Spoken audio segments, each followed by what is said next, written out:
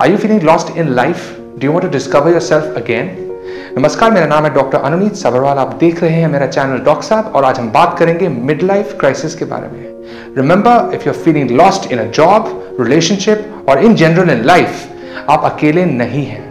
आपके जैसे और बहुत से लोग हैं जो सेम सिचुएशन से गुजर रहे हैं। मिड लाइफ क्राइसिस क्या चीज होती है?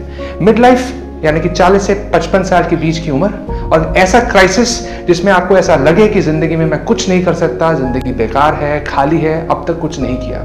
मिड लाइफ क्राइसिस क्यों होता है? कभी आपकी कोई बचपन में ख्वाहिश हो जो आप पूरी ना कर सके हो, कोई आपके ऐसे गोल्स हो प्रोफेशनली जो आप नहीं अचीव कर पाए, रिलेशनशिप से में अगर आप कुछ ऐसी चीज हो जो आप नहीं अचीव कर पाए, फैमिली लाइफ में अगर ऐसी कोई चीज हो जो आपकी एक्सपेक्टेशंस के हिसाब से नहीं हुई है उस उम्र तक, तब मिड लाइफ क्राइसिस होता है। ध्यान रखिएगा, ऐसे बहुत से लोग हैं जिनको सक्सेस बहुत जिंदगी में बाद में मिला है। ऐसे कुछ बड़े हस्तियों के बारे में मैं आपको बताना चाहता हूँ। आप मैकडॉनल्ड्स से जरूर गए होंगे, आपने वहां पे बर्गर भी खाया होगा। मैकडॉनल्ड्स के फाउंडर रे क्रॉक ने पहला मैकडॉनल्ड्स का रेस्टोरेंट 52 साल की उम्र पे खोला था। KFC का भी नाम आपने जरूर सुना होगा। कर्नल सैंडर्स जिन्होंने KFC की रेसिपी ओरिजिनली बनाई थी, तो तब वो 62 साल के थे जब उन्हें सक्सेस मिला। सैमुअल एल जैक्सन जैसे मशहूर हस्ती, वो भी पहले ड्रग एडिक्ट थे, लेकिन 43 साल की उम्र पे उन्हें सक्सेस मिला एक्टिंग में। आपने हैरी पॉटर की किताब तो जरूर पढ़ी होगी। JK राउलिंग 37 साल की थी, डिवोर्स्ड थी और बिल्कुल पेनीलेस थी जब उन्हें सक्सेस मिला हैरी पॉटर की नॉवल से।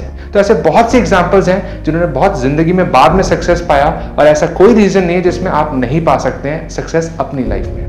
कुछ ऐसी टिप्स डिस्कस करते हैं जिससे कि आप अभी जिस दलदल में फंसे हैं उससे बाहर निकल सकते हैं। सबसे पहली चीज आपको याद रखना होगा, whatever the mind conceives, it can achieve। आप कुछ भी कर सकते हैं, there is no limit। Set a goal and go for it। आपको पहले ये जानना होगा कि आपको जिंदगी से क्या चाहिए, ऐसी कौन सी चीज है जो कि आप किसी भी चीज को छोड़ के आप उस चीज के पीछे जा सकते हैं। Just figure out what you love doing and go for it. दूसरी चीज याद रखिएगा, फैमिली और फ्रेंड्स का सपोर्ट बहुत जरूरी होता है। हमें एक सोशल सर्कल चाहिए होता है। Humans are social animals, therefore do not isolate yourself from the world while you go for your goals. उसके साथ साथ आपको कुछ कुछ चीजें जो हेल्प कर सकती हैं वो ये है कि आप कुछ मेंटर ढूंढिए, आप सेल्फ हेल्प बुक्स पढ़िए, कॉन्फ्रेंसेस होती हैं मोटिवेशनल, जो आप जिस फील्ड में आप एक्सपर्टीज हासिल करना चाहते हैं उसके बारे में ज़्यादा पढ़िए। और ओवरऑल पॉजिटिव थिंकिंग, अगर आपका माइंडसेट ऐसा है कि आप कहीं फंस गए हैं तो आप उसको ऑब्स्टिकल की जगह आप उसको एक चैलेंज की तरह अगर आप परसीव करेंगे तो आप उसको आगे पार कर पाएंगे। तो आपको बेसिकली अपना माइंडसेट चेंज करना होगा। एक ओवरऑल पॉजिटिव माइंडसेट बना के रखिए, पॉजिटिव एनवायरनमेंट में रहिए, अपना रूटीन अच्छा रखिए, हेल्थी एंड न्यूट्रिशियस डाइट रखिए, रेगुलर एक्सरसाइज कीजिए, और याद रखिएगा हमेशा खुशी is the ultimate aim. You deserve to be happy. Whatever you want, you can be, and just follow your dreams.